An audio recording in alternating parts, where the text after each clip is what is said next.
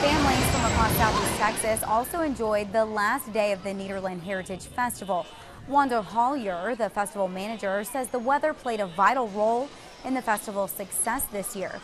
The 6-day festival on Boston Avenue offered fun for the whole family.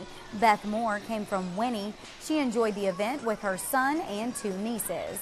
Last day of spring break, so we would love to come and have a little bit of fun. What ride are you going to get on, Jolyn? The Rockin' Tugs. What else? I like the monkey shot. The food is great.